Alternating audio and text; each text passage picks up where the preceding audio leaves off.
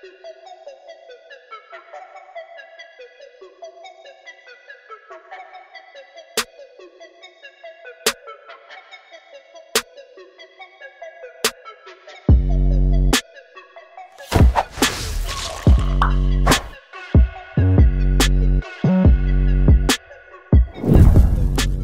guys, welcome back to Black Magic Craft.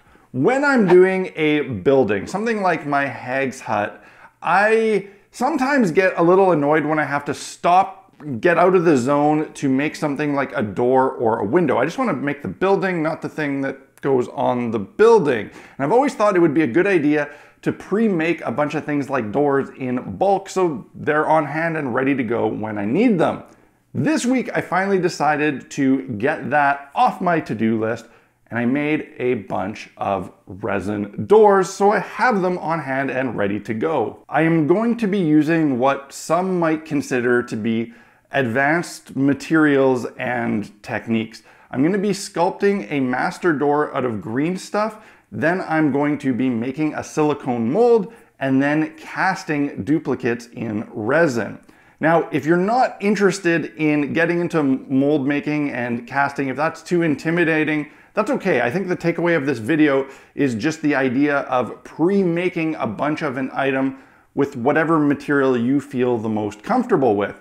But if you are thinking about getting into mold making and casting, well, this is a great introduction to that, as in reality, mold making, like one-part molds, is really simple. It's not something you should be afraid of, and you'll see just how easy it actually is. Now, I am by no means an expert when it comes to mold making and casting resin, but several months ago, some of you may remember that I entertained the idea of creating modular dungeon doors with removable magnetic door slabs, molding them, casting them in resin, and selling them. I was thinking about getting into that business as a way to kind of spark the income for this channel. So I spent a good solid week just learning how to cast, sculpting, doing resin, all sorts of stuff, and I got a fairly good handle on it.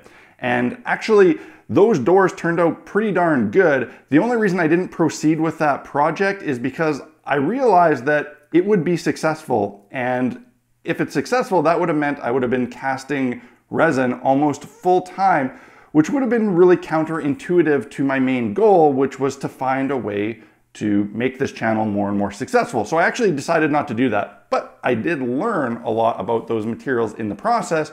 So instead of entering that market, today I'm just gonna share with you what I learned and how to do it and how to get started yourself. So with that out of the way, let's make some doors in bulk.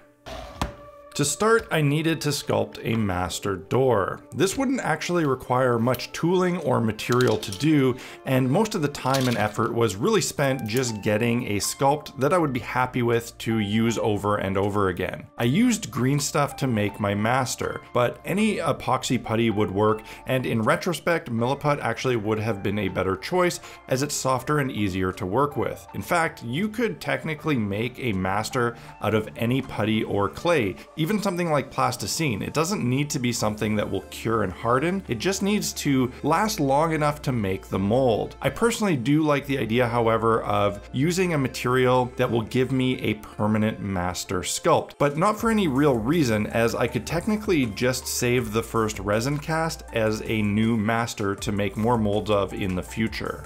Once my green stuff was mixed, I rolled it out flat using a plain rolling pin from Green Stuff World and a bit of Sculptor's Vaseline to prevent sticking. To get the basic shape of the door slab, I used this template from shiftinglands.com.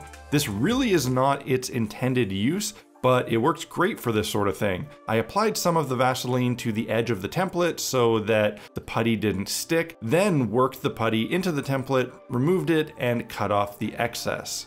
I then put the template back on to ensure the slab held its shape while doing the wood sculpting. For the sculpt, I started by segmenting the slab into 4 planks by carving in deep grooves. Then, using a combination of a sharp pointed sculpting tool and an X-Acto knife, I created the wood grain texture, one line at a time, also adding in a few round spots to look like knots. The nice thing about doing a master and casting it is that you can spend so much more time on the little details than if you had to sculpt a whole bunch of these individually.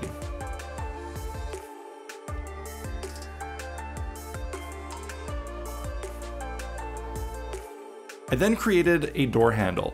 First, I rolled out a very thin piece of green stuff and cut it into a square to act as sort of an iron plate for the handle. Then for the actual door handle itself, I used my go-to jewelry ring. And like I've said before, I've never been able to find something just like these online to link to. I was just fortunate enough to find them in person at Michael's, so sorry I can't give you an exact link. I simply pressed the jumper ring into the putty until the ring was sitting tight against it. This door handle assembly could then be attached to the slab with a little bit of super glue. I found that there seems to be no ill effect using super glue to bond uncured green stuff to itself. I wanted the door to have two metal hinges, so I went about sculpting those in a very similar fashion by first rolling out a thin layer of green stuff. I actually flipped the putty over after and used the side that had been in contact with my cutting board, as it had created a little bit of a texture that worked pretty well for hammered steel. These were again attached using super glue and, well, a whole lot of patience. Once I was happy with my sculpt, I again removed the template. This allowed me to continue some of the wood grain down onto the bottom of the slab, and it made sure that as the green stuff cured, it didn't bond to the MDF.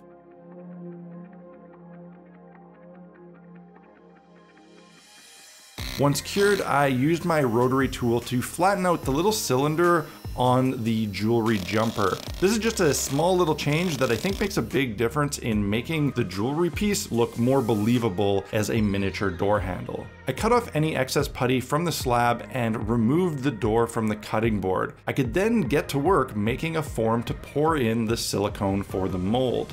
This is incredibly easy to do. You simply need to cut a square of foam core a bit bigger than your master, and you can hot glue the master directly to that.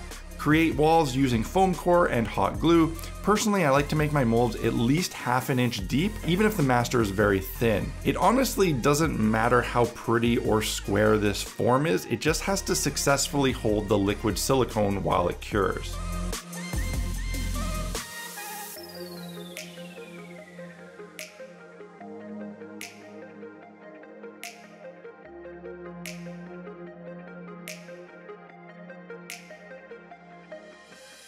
Now for the silicone itself.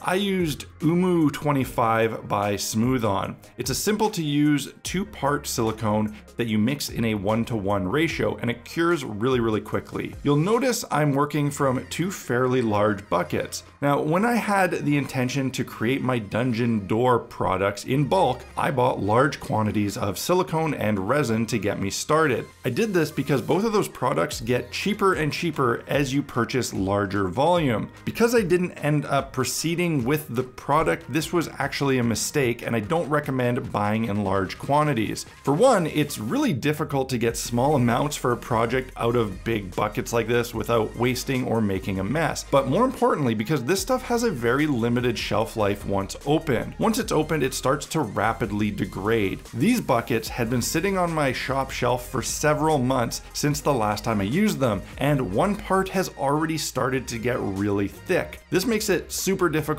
to mix and work with, and you'll have to forgive me for how ungracious the rest of this process became as a result of the one portion becoming thick and difficult to work with. The good news is that I later did some research and I can actually purchase some silicone thinner that will get this stuff back to a more workable consistency. If you're planning to try this out for yourself, I recommend buying a smaller volume to start.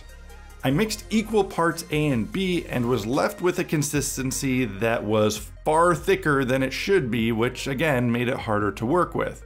When doing molding, you want to try to avoid bubbles on the surface of the piece. So it's a good idea to take an old brush and paint on some silicone to perfectly cover the master before pouring in the rest of the volume of silicone. When pouring, it's a good idea to do a high pour to create a thin ribbon of silicone. This will help get out a significant amount of the air that's in the mix and reduce bubbles. Unfortunately, because my mix was so much thicker than it should have been, it made doing this nearly impossible. Good news is, for a simple 1-part mold, as long as you get good coverage on the master, it doesn't really matter if there are air bubbles in the rest of the mold. The only time that matters is when you get into using things like pressure pots for casting the resin, which, if you're using that, you already know more than me, and this information is irrelevant to you.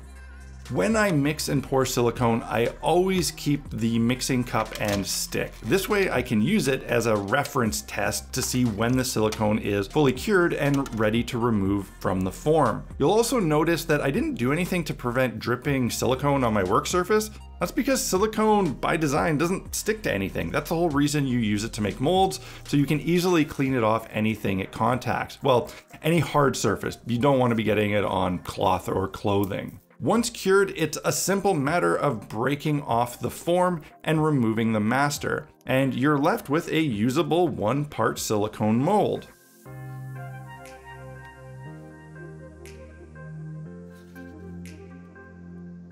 Sometimes the silicone can get underneath your master and create a little flange of material on the mold.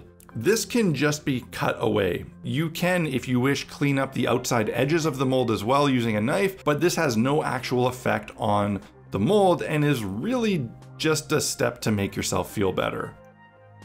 With a successful mold made, it's time to start casting. Of course, you can do this with a variety of materials. You can use plasters, which are far cheaper than resin, but the durability of the final piece is not going to be as strong and you can't demold them nearly as quickly.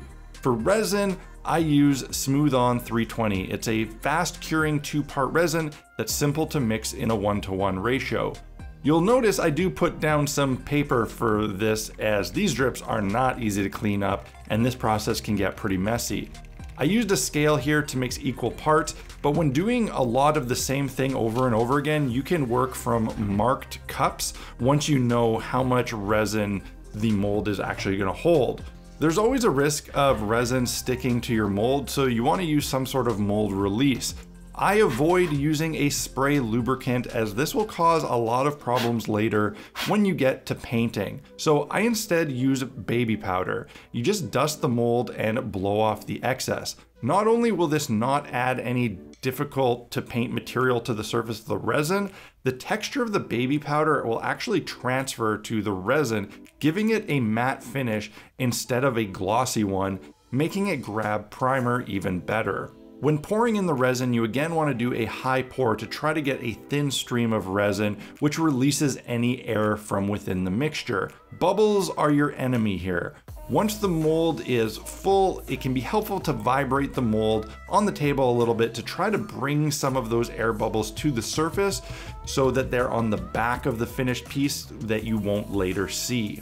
Then you can sit back and watch the magic happen.